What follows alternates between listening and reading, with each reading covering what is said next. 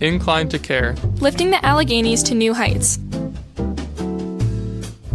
I'm Brendan Veeney. And I'm Quinn Spangler. Pennsylvania's Department of Education distributes over $6 billion to schools throughout the state annually. Which districts get the money and why has become a hotly contested issue throughout the state. So how did we get here? Former PA Secretary of Education Jerry Zahorchak says it all comes down to property taxes. We base a lot of our funding system for education in our state on property value, and that's where the inequities begin. Not in terms of the number of parcels, but in the terms of assessed value of properties. About 50% of the assessed value of Johnstown's properties is tax exempt. They're valuable properties, but they're not paying anything towards a tax. Amy Arcurio, Greater Johnstown School District Superintendent, adds, if you don't have a significant tax base to tax, then that lessens the amount of funds that you can pull in from local resources. Property taxes are not the only issue. The amount of money available is not adequate to begin with.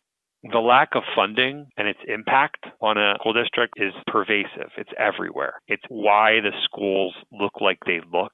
It's why the amount of teachers are what they are. It's everywhere. And this is not a new problem. In 2007, the state hired an outside consultant to evaluate whether school funding is adequate. The results were startling. This study, it was called the Augenblick study. Some people call it the costing out study. It turned out all but about 37 schools needed more funds. We're about $4+ billion short. The state began to increase its education budget in response to this study under former Governor Ed Rendell, but these allocations stopped under Governor Corbett in 2011. These budget cuts, combined with the method of allocating funds favoring districts with higher property values, led to a legal action called the Fair Funding Lawsuit. Attorney Dan Yervik-Acklesberg describes the plaintiffs he represents. 6 school districts, including Greater Johnstown, representing really a cross-section of district, rural, urban, and suburban, got together along with families, including a family from the Greater Johnstown School District, as well as the NAACP and an organization called the Pennsylvania Association of Rural and Small Schools. And the lawsuit is poised to have major ramifications. This is probably one of the biggest lawsuits in the history of our Commonwealth. The state overall is in good shape as far as education goes. It's just poor in equity. We have the worst equity gaps in the country, save in one or two other states. Some progress has been made under current Governor Tom Wolf. He has been including more funding for education in his proposed budgets, and in 2016, he even signed a fair funding formula bill into law. While this will create equitable distribution for new state funding, it does not address allocations that are currently in place.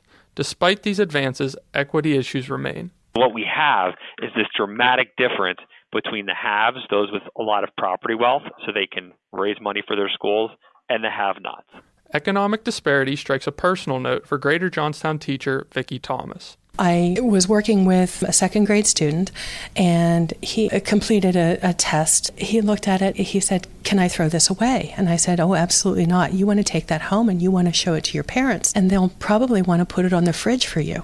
And he said, "We don't have one." And I said, "Well, the place where you keep your milk." And he said, "Why would I want to put it on the cooler on the fire escape?" Leveling the playing field is clearly essential for all students in Pennsylvania. Children that are educated are more likely to be productive members of society. Equity and making sure that every student has the same opportunity is the way that we make a change in our whole Commonwealth. Education is essentially just the way that we as a society invest in our future fellow citizens. Education is the great equalizer. While school funding decisions are largely made in Harrisburg, there are plenty of ways ordinary people can get involved. Support the Greater Johnstown School District in this lawsuit. Greater Johnstown is working very hard on this. There's going to be days where teachers and the superintendent and the business manager of this school district are going to be in Harrisburg testifying about the needs of their community, and community members should come and support them. There should be buses from Johnstown to come support their community leaders. Community members can learn more about these buses and other vehicles of change at paschoolswork.org.